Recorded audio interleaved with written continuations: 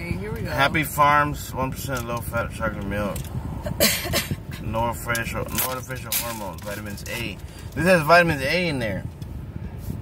10% vitamin A. Look. Yeah, I saw it yesterday. I didn't know that. No iron.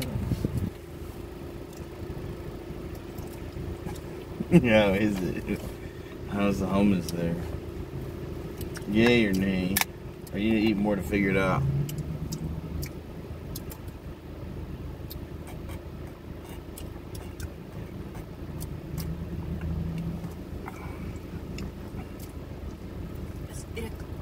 It seems as if it's back to normal. It still has the extra added stuff it didn't used to have, but last time it tasted like crap. But at least now it's so far so good. It seems like it still tastes good.